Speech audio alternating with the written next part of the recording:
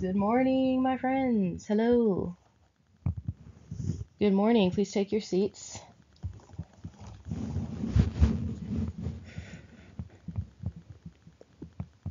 Hey guys, if you're tuning in and listening to this class online, I'm just going to give the in-person students a sec to sit down and stop talking. Shh, shh, shh.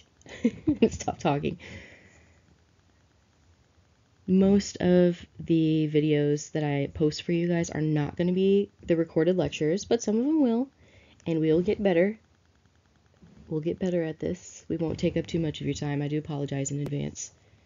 If anyone asks a question, and I address it in class, of course, I will be sure to tell you what they asked. And that way, if they have questions, they can help you too. All right. Now, everybody, online students and everybody in this room, please get your sketchbooks out if you don't have them out already. And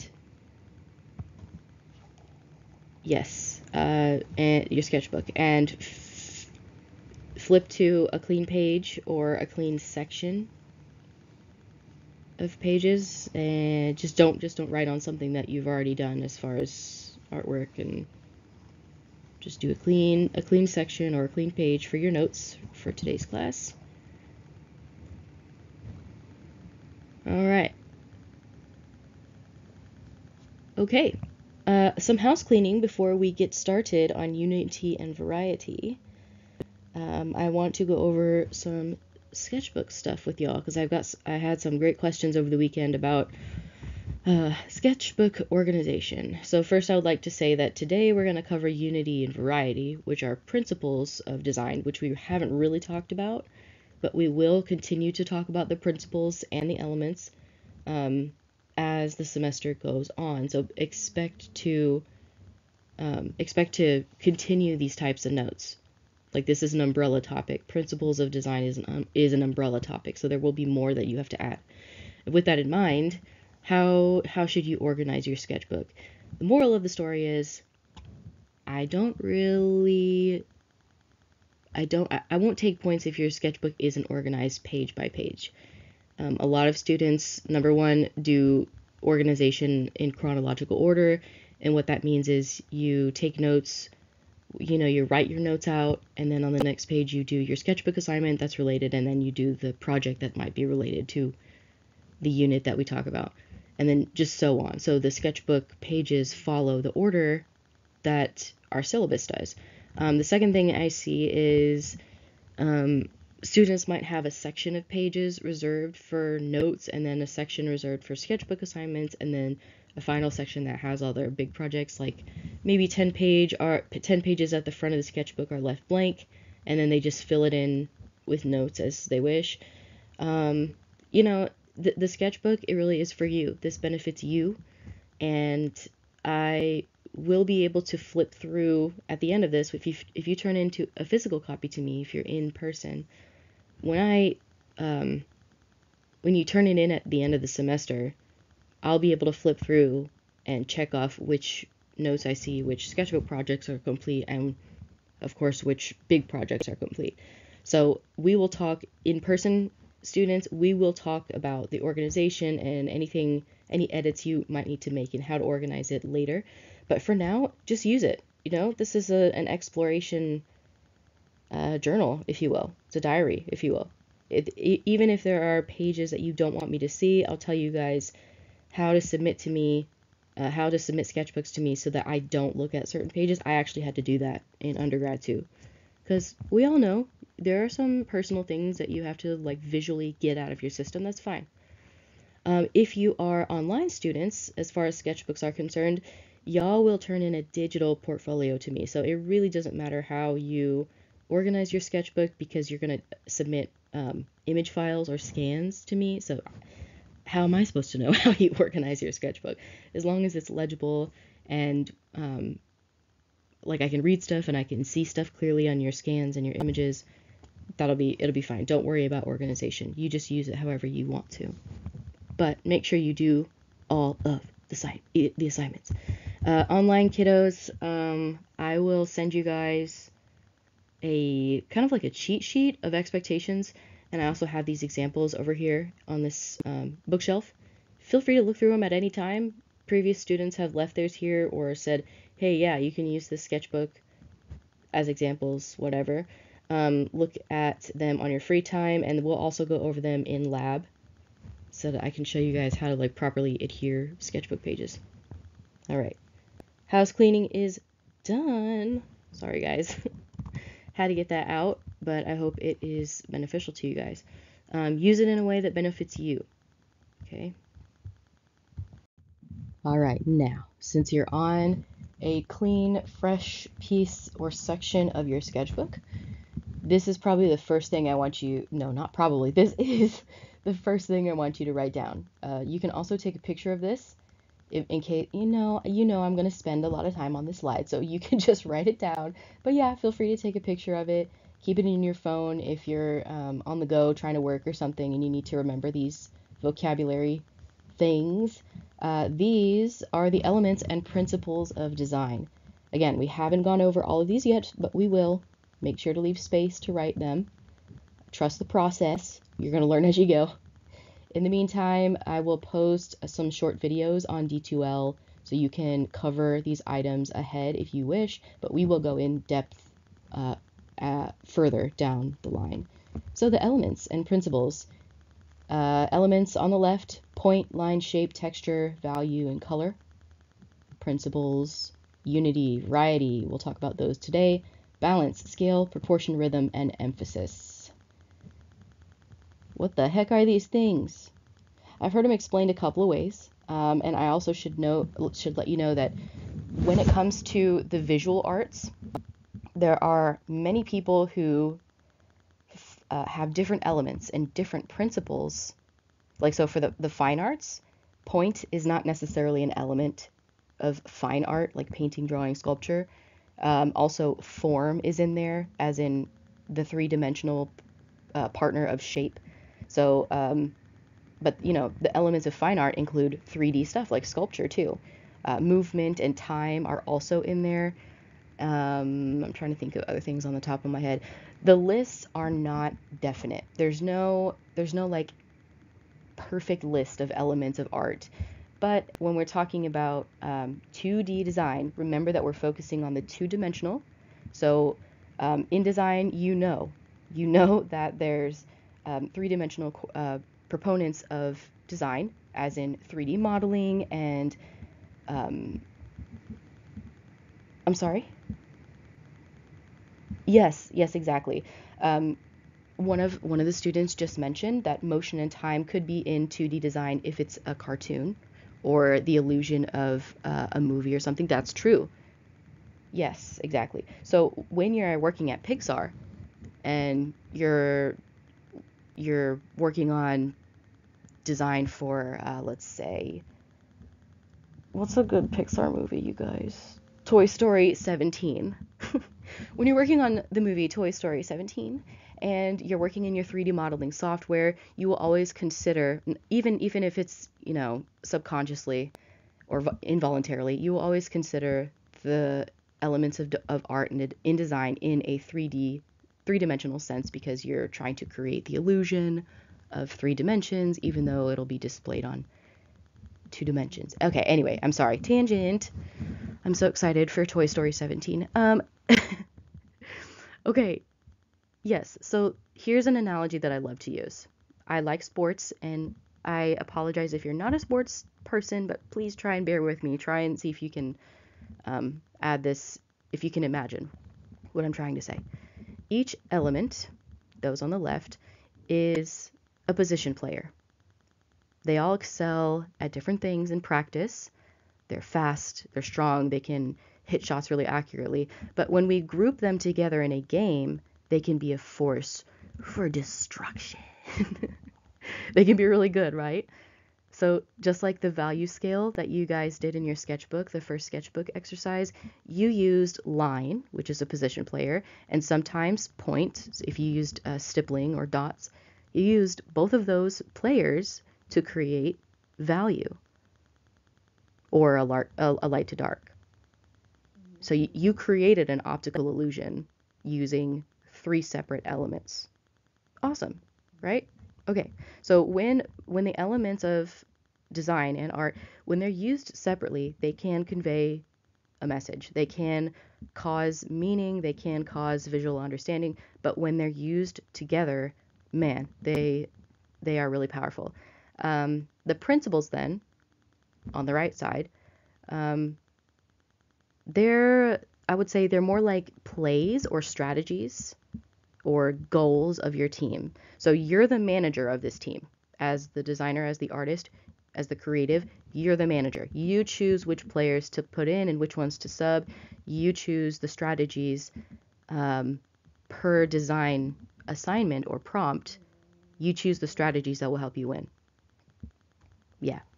So your strategies or your plays or your principles, these are your why. This is your intention as a designer. So keep all these analogy yeah, keep this analogy in mind uh, when we look at designs. Yeah, yay sports, go team. Yeah. Okay, so let's practice then. Let's talk about unity first. Unity, as you can probably imagine, is found when the visual elements imply a type of oneness or togetherness, cohesion, likeness. Exactly. Yep. And here's an example on the right. This is a painting. It is made with airbrush, an acrylic paint. Um, yeah, take it in. The artist is Mark Reedy, Riedy, Mark Reedy. Mm-hmm. Right? Doesn't it look like a graphic design poster or something or illustration or something? Yeah, that's great. Let's see. A Day at the Beach, I think it was in 1960, no, 1980s, I think. I'm not an expert on Mark Reedy. Sorry, guys. I guess I can provide that information for you. I will. Um, okay, so here in this painting, we'll talk about there are more than three, but we'll talk about three strategies that unify this painting. So one strategy or one play that Mark Reedy uses is that the major shapes are organized diagonally. Okay, so see how all the shapes pretty much slice the composition from like bottom left to top right. Mm-hmm. So the lines in the sand on the bottom, the lines in the sand are going parallel bottom left to top right. The changes in the water colors and the little swirlies are also doing the same thing, bottom left to top right. Mm-hmm. And that the water and the shifts from sand to water really emphasize that. It really breaks up the composition there. So speaking of that break though, that's a very powerful break, right? There's a very dark value on the top relatively and a very light value on the bottom relatively, as in compared to what we see in this particular work alone. So number two then, another strategy, the second strategy is that this painting is split into thirds. The top third is water, and the bottom two thirds are filled with sand. And this split is a little bit abstract. Yeah. Yeah, you can look it up. That's fine. Yeah, guys, if you want to look up this I do this all the time in my classes. If you want to look up this painting on your phone and like zoom in and zoom around, that's absolutely doable. Yes. Uh-huh. Yeah. Just make sure it doesn't distract you. I trust you. It's okay. Uh-huh. Okay. Yes. So back to the painting, it's split into thirds. The top third is water, and the bottom the bottom two thirds are filled with sand. This concept here is a little bit abstract, and I won't go too much into specifics, but have you guys heard of the golden ratio, the golden mean? Yeah. Mm-hmm. Have you heard of the rule of thirds too? Okay. Yeah. Yeah, I know a lot of you guys here, especially, have taken photography. So, if you have a phone, a smartphone, and you like maybe the first time you get it and you take pictures, you open your camera and you take pictures, you might have that little grid on your screen, and it has two horizontal lines and two vertical lines. Mm-hmm. Well, essentially, that is breaking your screen up into thirds so that you can properly, or not properly, so that you can, uh, how do you say this?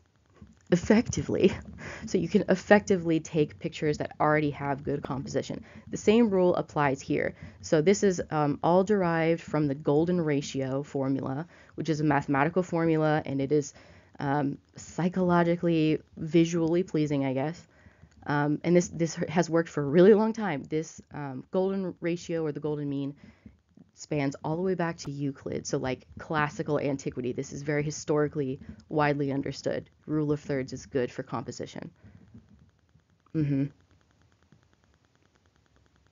Yeah, it's the if you look it up online, you guys, it's that seashell looking line, and online you can see works of art that were like successful, or photographs that were successful that have an overlay of that golden ratio spiral. Hmm. Yep. All right. Number three, the third strategy that is very clear here is that there are 19 repeated umbrella shapes in this composition.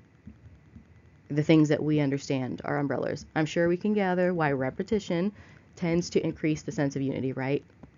Yeah. All right, and so here's a little bit of compositional analysis. Um, you can see the thought process here, the division of the painting into thirds, the strong diagonal lines, and the emphasis on the umbrellas.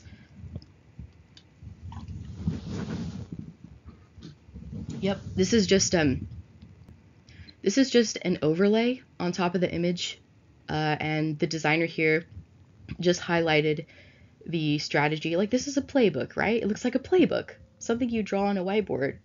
Yeah, well, yeah, I know, not really, but okay. So these are the bones of the building blocks, I guess, the bones of the painting, the spine of the painting, the things that makes it makes all the elements work well. Um, this is something that architects like to do for design thinking. I did this a ton in architecture school, and I don't necessarily agree with it, but it is a tool that is widely used. And so what they'll do is they will take an image of an aerial image, like a Google Maps image, let's say, of a site where they plan to put their structure, and they will print it out real big, and they'll put a piece of tracing paper or butter paper, which is just yellow tracing paper. It's just a field term. And they'll put that tracing paper over the picture, over the image, and they will explore that image to find any site unity. And the reason I don't agree with this necessarily is because this exercise is an aerial understanding of space and an aerial understanding of context or site, and it's not necessarily the way that humans understand a site. You know, like when you're driving along, we kind of get it because we use Google Maps. You know, like we have a consistent aerial view of something every single day, and it helps us understand proximity, but it doesn't necessarily zoom in and help us understand the way that we emotionally respond or physically respond to a site, like a park. When you go to the park, I don't imagine that when you're there, you think about, where you are aerially, unless I guess you're lost or something and you need a map. But when you go to, let's see, if you go to a national park and you go to look at the mountains, when you look at the mountains, you look outward, right? You look panoramically. Your grounding point is the horizon line. You know where you are based on the horizon line. You know you're standing right side up. Yeah. Okay, I'm sorry. I'm sorry, this is a huge tangent. Please forgive me. But site analysis usually starts like this. So if I know you're a future architect, so you guys bring this little nugget of former architecture student with you. Learn the rules of this exercise, but don't necessarily hold them to heart. Okay. Okay, so I know that I just kind of um, ripped apart this type of design in architecture, but I actually do find beauty in it. Here's an example. This is quite beautiful. If you appreciate order and design thinking visually and lines and connecting shapes, if you appreciate that this type of geometrical synergy is a good word. If you appreciate this type of stuff, then you might appreciate the sketchbooks of architects or interior designers and industrial designers. You can see their thinking on paper. Well, yeah, so to me, these types of analyses, these aerial and design analyses, are quite lovely on their own as like standalone works of art. That's what I do, or that's a method that I use in my paintings. Um, I utilize a lot of architecture study and the methods and the theories in my works of art. Yeah, because they're great. They're design thinking. Okay, so here is an example of one of these design analyses taking place. You don't need to know how to do this or anything. You don't have to struggle with the notes on this. It's just an example. Just trying to give some people some context of how to use this later. Um, okay, so you can see the thick black silhouettes of buildings on the left. These were taken into account for the design of whatever structure was planned here, but the analysis and solution are more clearly visible in the right image, the big image that's taking up. Wow, look at that, 2/3 of the right of the screen. Wow, look at us. Look at us designers. Good job, you noticed that. Good job. All right, so on the big right, the larger right image, notice the blue lines that run through the composition, the blue and the black. They run through the center of that, looks like a cruciform type structure on the left. Yeah, we're still in the right image though. Yeah. So right under that paragraph of words, you can see the little grid structure with the circle in the middle. Yeah, yes, exactly. That's the intersection I'm talking about. So, um, yeah, okay. So the bottom line, the bottom blue line, that kind of cuts the composition in half. That line is a line that was made by the designer. So everything underneath it is basically existing. It already exists in the space, and the architect or the designer laid that blue line down to help them to remember, hey, this is a sight line. This is a level of continuity or sameness or likeness. These are the things that I've noticed. This is a pattern that I've noticed in this site. And everything basically is built off of those blue lines. Yep. And notice on the red blocks, the reddish, orangish buildings, the roofs of those buildings, those are laid out in relation to those existing axes. Yes. And so to bring this all home, I'm sorry, I definitely got on a tangent, but to bring this all home, design analysis is used to uncover unity. So the architect here found unity in the site, laid down those blue lines, and to continue unity of the site, at least in this aerial perspective, at least in this bird's eye view, to continue that unity, they have laid out buildings that conform to the existing patterns of the site that's already there. Does that make sense? Okay.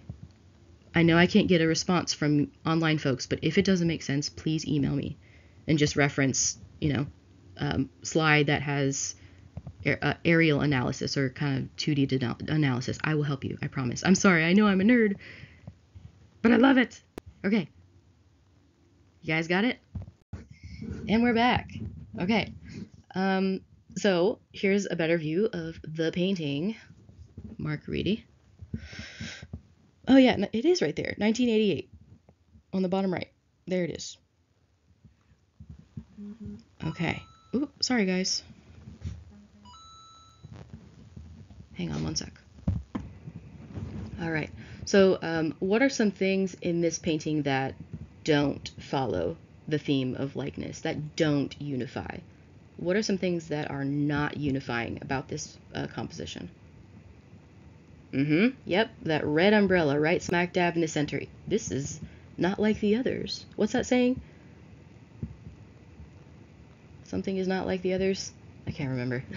Too much caffeine. Anything else? Yep, that little triangle. I think that's a sailboat. Yeah, I think it's a sailboat right at the edge of the water. I think that's the sail. Mm-hmm. Mm-hmm. Why why do you think these are not unifying? What about them is different? Yeah, easy, right? The color. Uh-huh. The color. So, um, take a second to, I am so sorry, my phone, you guys. Take a second and think about what impacted you, how these differences impacted you as a viewer. Mm-hmm. Yep. So as a personal journey, I noticed after I noticed the umbrella, my eye was drawn to similar warm and darker values. So those similar things are the people, the little humans, um, and it made me want to get closer and see what they were up to. Maybe why this umbrella was unique and why it held any significance. It made me think. It made me engage with this composition. Yes, and so this is remember the principles are attached to the designer's why. These are decisions. Yes, these are actual decisions, even in artworks that are abstract and don't you can't recognize any subjects. These are decisions that designers make. Mm-hmm. Yep. So if you go back to the list of elements and principles that you wrote down, um, why oh, this is going to be like a really simple answer, but kind of abstract. Um, why why does that umbrella stand out to you? Yeah, one of these things is not like the others. That's a saying. Yes, I knew it would come to me. It creates a level of contrast. Exactly. So just like when we talked about value, darkness and lightness, dark to light, if you have a very, very dark area in a drawing or in a photograph, and then you put a super, super light value right next to it, your eye immediately goes toward it because you can see, like, oh, there's a really intense difference in value there. This is a subconscious thing, but your eye is drawn to that variety. Your eye is drawn to that sudden shift, the sudden flash of change. Yes. So this red umbrella, maybe it's not super, super dark in value, but this sudden flash of red is what drew us. So if you guys are catching on, our eye, our human eye, and our brain craves variety. Whether we know it or not, it does. It craves variety. This is maybe part of the reason why we dress differently, why our favorite colors are different, why we want to put super shiny stickers on our car because we want to stand out. This is derivative of our desire for variety. Now, this doesn't mean that we don't want to, our clothes to match and we don't like a monochrome palette and we don't want um, like our color, like our skin color looks really great in the color green or something. We do need some sameness and we do need some routine in our life, but variety, as far as visuals are concerned, is very striking and is proven to draw attention. So keep that in mind. Ahem, graphic designers. Yep. Mm-hmm. Yep. We'll talk about that later. Mm-hmm. Yep. Okay, yes, settle down, folks. It's always the graphic designers. You guys are like the percussion of band. Just kidding. I'm kidding. I'm a graphic designer too. Okay. All right. So this, my friends, I apologize. I got ahead of myself last slide. This is the success of variety. That red umbrella and that sailboat there. Yep, that's the success of variety. That's another principle, another play. Uh-huh. If you want to write a definition for variety, I'm sorry I didn't give it to you first.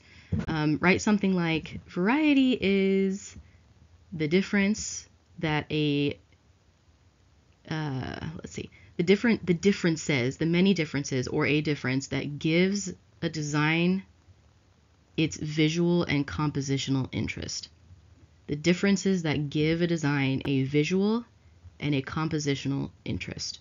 You can pause this if you're watching it online. Rewind too. Variety is the differences are is a group of differences that give a design visual and compositional interests. Yep. And just to quickly review, the visual interest here is achieved through contrast of color, that red on white. Emphasis, yep, and emphasis is achieved right to that spot. So emphasis is another principle that emphasis and focal point are principles that artists use, fine artists use, that aren't necessarily included in 2D design because it's kind of given, you know, emphasis is given here. It's just widely understood, so there's not necessarily a need to separate it here. Tangent. Again. Okay. Yep. The differences. Variety is the differences. Compositional differences. Visual differences that provide visual and compositional interest. Don't write a circular definition, I guess. Just make sure you have visual interest and composition in there. All right. So bring it on back, y'all. Okay, so when our position players are used together, they can be quite effective, as you know. But we all know that each of them has a ball hog. Each team has a ball hog that can sway the outcome one way or the other. Don't raise your hand. Oh, look at him. He's hiding because he feels seen. You feel seen? No, it's okay. It's okay. No. Look. The ball hog doesn't mean we always lose. Come on. You guys know this. Yeah, the ball hog's the best player, right? Don't tell them. Don't tell them that. All right, so here are some examples of the extremes. These are the 2D design ball hogs. All right, the graphite drawing on the left is quite unified. Yeah, it is tons of unity, right? It is only unity, basically. I know it's not, but yeah, it's very unified. It has one subject and one color palette. I think it might work, you know, if the drawing were done with colored pencil as opposed to graphite. Yeah, pencil. This is a pencil drawing. It's not a photograph. Isn't that crazy? Yeah, the skill, the dedication, right? You can appreciate this work of art. Woo. Okay, so it's unified, right? Why? I just told you. Yep, it has one subject, water. It's at one angle. It's rhythmic. You could tell that the pattern here is choppy water. You can almost detect the motion that's going on here. The only variation, I guess, in this drawing is perhaps the height of each wave.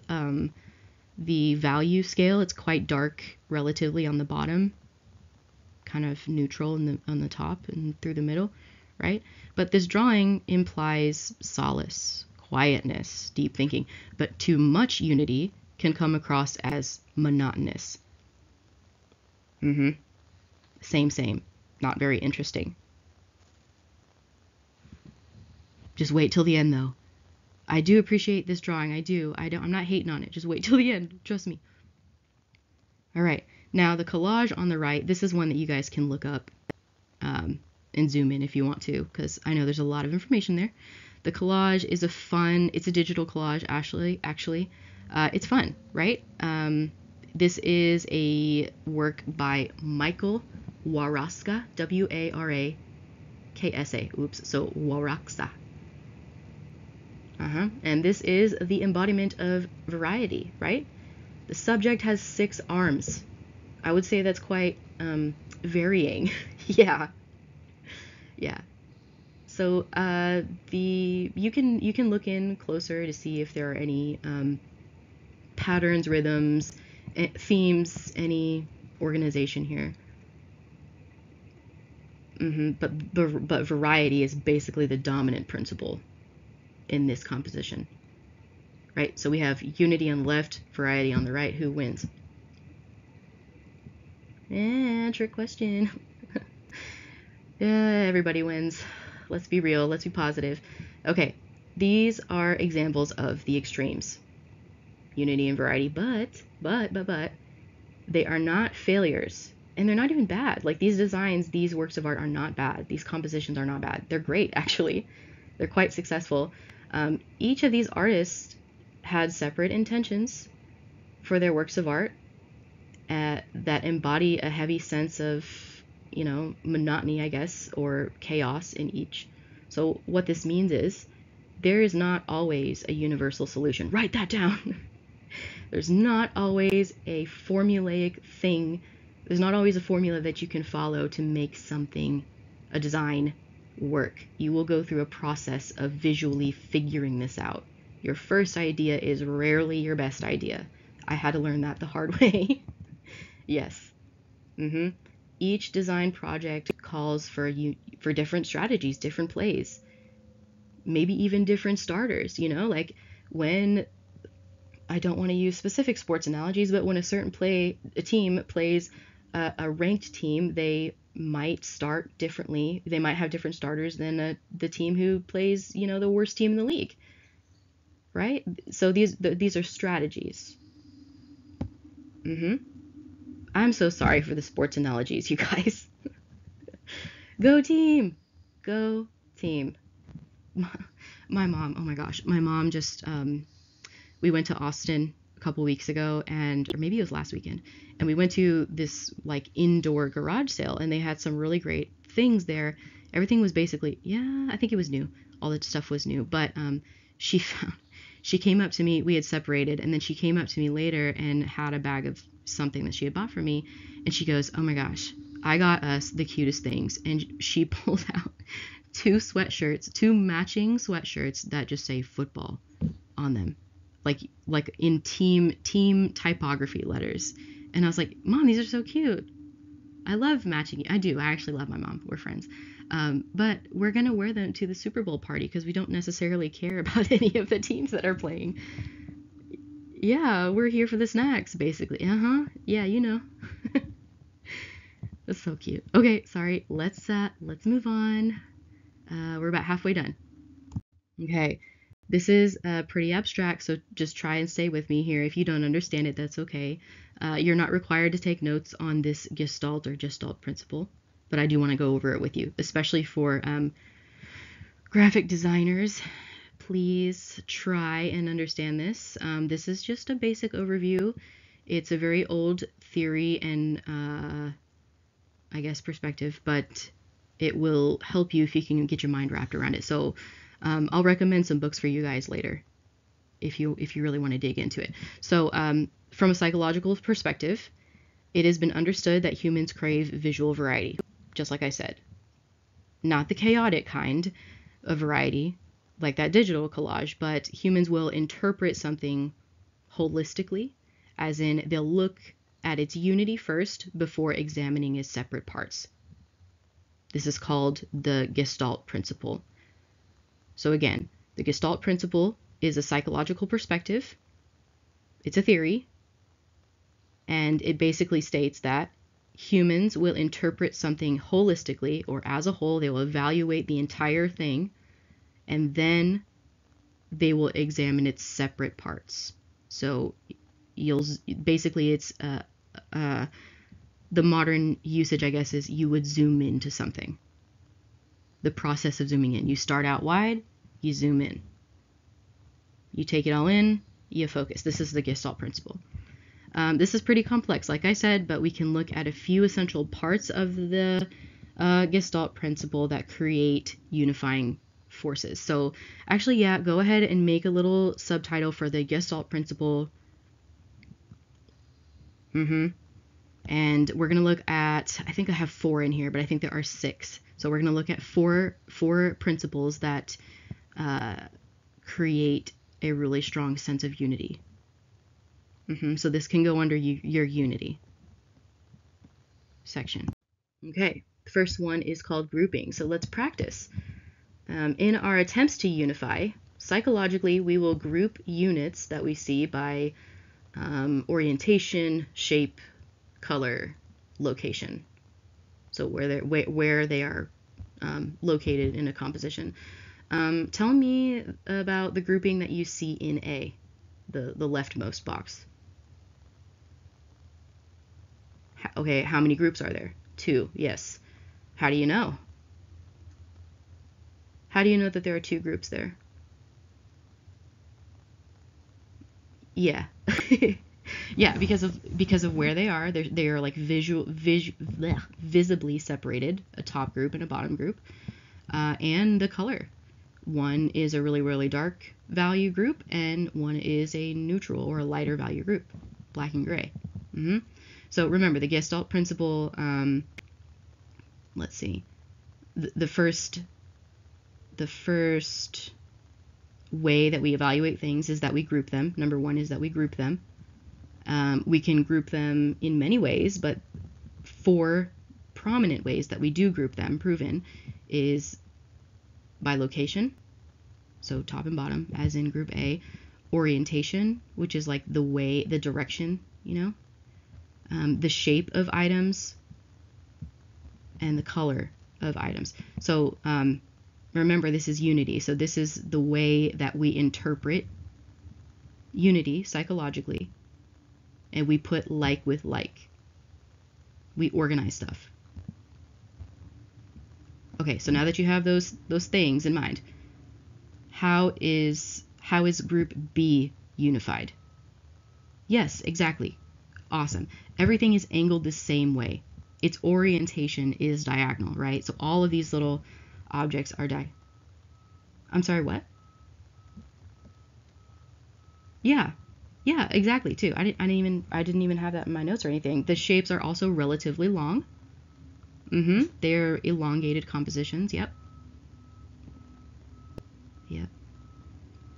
All right. Okay. And yeah, they're all the same color, so they'll just be. Okay. And C. This one's a little bit tough. This always has different answers. Okay. I promise it's not a trick question. I don't want you guys to be wrong. I won't give you trick questions. Okay. So there's definitely, I'll just explain it to you. We're kind of running out of time. I'm sorry. There's definitely a unifying size of things. So all of the shapes, all the forms here are relatively the same size. Like the squares are not hugely bigger in proportion to the other things. So that's one way that we group things. Or it's a unifying principle, I guess. Let's see.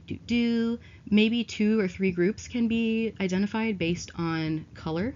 So to me, the triangles and the circles all have a very similar value. They're 3 separate values, but the gray of the triangles and the gray of the circles are very similar.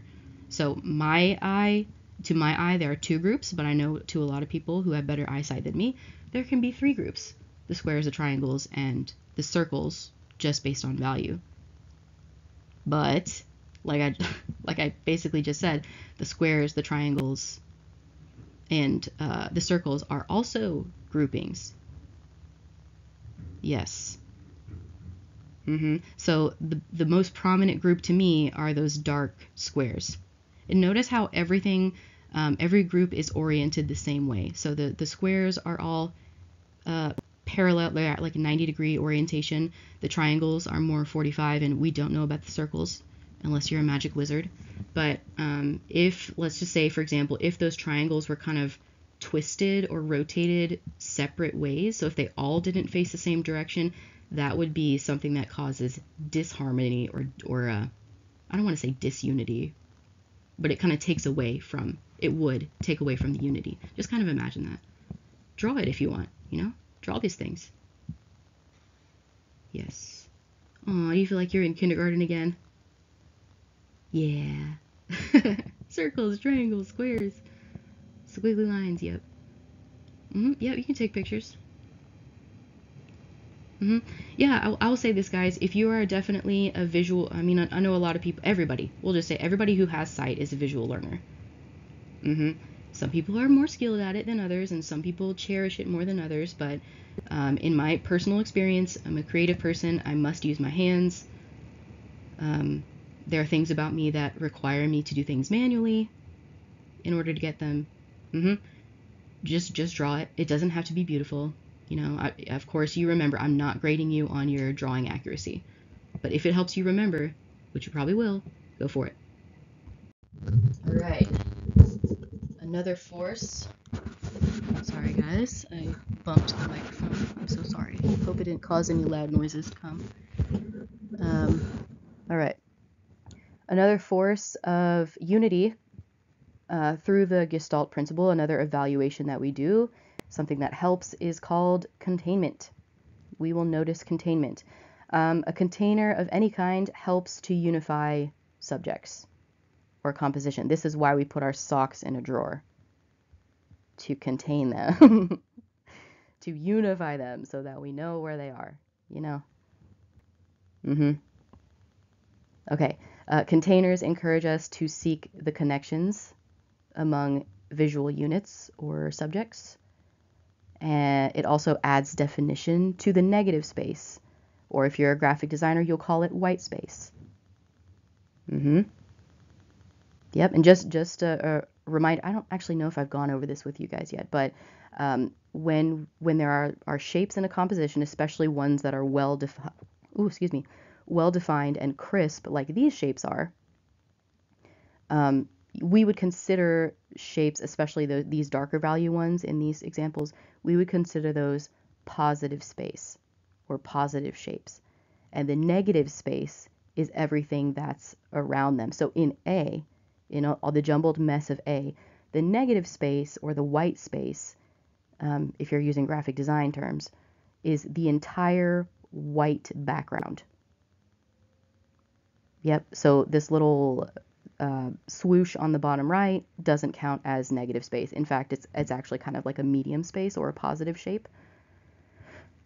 But if you contain something, like in B, C, and D, the negative space is everything that is the background that you interpret or that you understand as background. So the white space that's within the rectangle or square.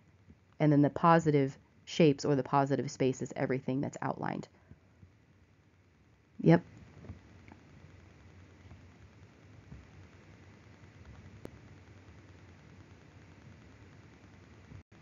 And so here's a real world example. We have gone back to the phone camera, the smartphone. This type of containment, this idea of containment is, you probably have used this before. It's like taking a picture of the same subject from multiple angles. I know all you famous social media influencers in here. You've practiced this. The relationship of the subjects with the edges of the phone screen are very, very important. The other items in the picture can change the meaning and the compositional successes of each thing. So here's an example. The left image is center weight and the right image is bottom weight. This is a typical principle when it comes to photographing human subjects. Human subjects are taller than they are wide. So having them near the bottom gives them, and because they're humans, it's not like you're taking a picture of a fire hydrant or anything, but since they are connected to the ground, since they're humans, they have a tendency to appear heavy. And so putting them toward the bottom edge or even the bottom corner, one of the corners, is successful in making a picture visually, a photograph, sorry, making a composition or a photograph visually interesting, but it also pays respect to the background. So the image on the left is a family or friends, I guess, whoever, a group of people in an outdoor setting, but since they're in the center, you feel a sense of the gross grounds, like the muddy, wet, soft, gross ground that they're standing on, right? But in the rightmost picture, you have you have an appreciation for the greenery, you know, their context, where they are. You understand them more in the context, yes, whether it's a jungle or whatever that is, an adventure. Yep. So if you take graduation photos or something, if you ask someone to take a picture of you and your family, just ask them, you know, show them an example of what you'd like. Say, hey, can you take a picture of us and kind of keep our feet close to the bottom? You know, I'm not going to tell you what to do. sorry, if you are the person taking a picture of someone else, just do them a favor. They will thank you. Just no, they won't thank you because they won't even subconsciously understand how skilled you are. Just do it. Put them closer to the bottom. Okay. Gestalt principle number 3. Number 3. Every time I say or hear number 3, I cannot unsee or unhear. You know that Guardians of the Galaxy, the Marvel movie? Yeah, okay, you guys know.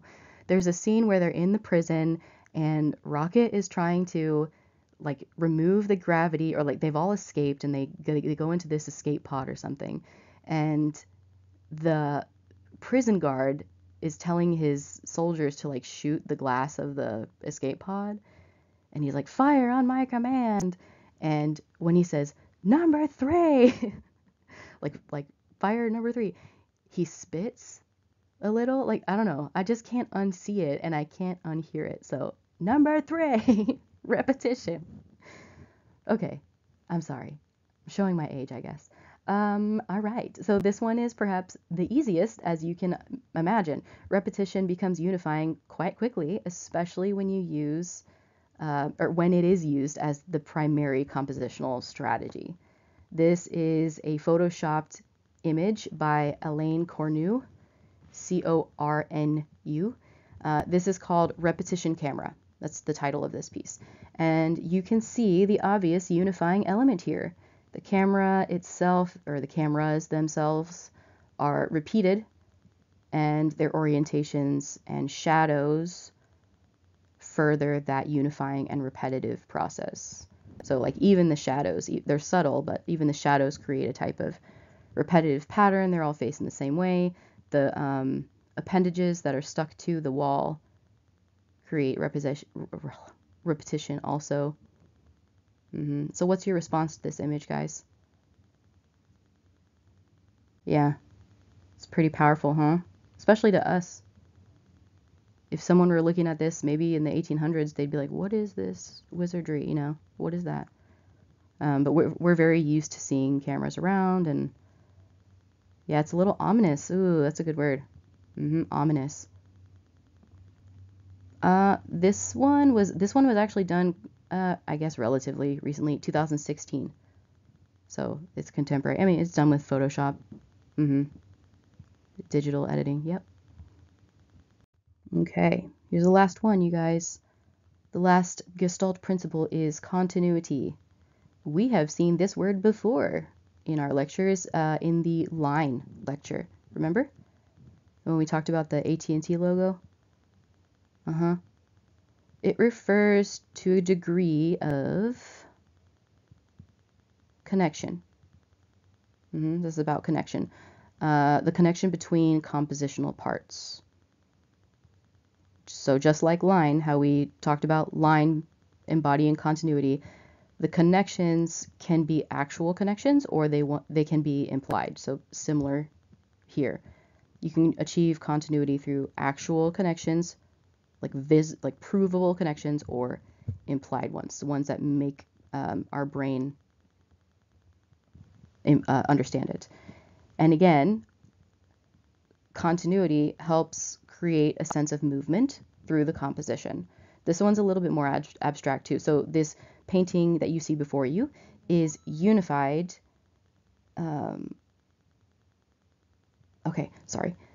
This painting is unified because of the way that our eye moves and revolves around. This is a painting by Frank Stella, and he utilizes line and shape and sometimes color to guide the viewer's eye in circles. Your eye follows the light outlined curves and implies a sense of continuity through the weaving bands of color, even though they break in certain places. So like this magenta burgundy band on the left side, it's broken in the middle. You see that? It's split by 2 other overlapping circles, but you still understand in your brain just kind of like fills in that shape, and it understands that those two are connected. Yep. So just to bring that all together, the movement of the eye around this painting is predictable and it's repetitive, hence it is unifying.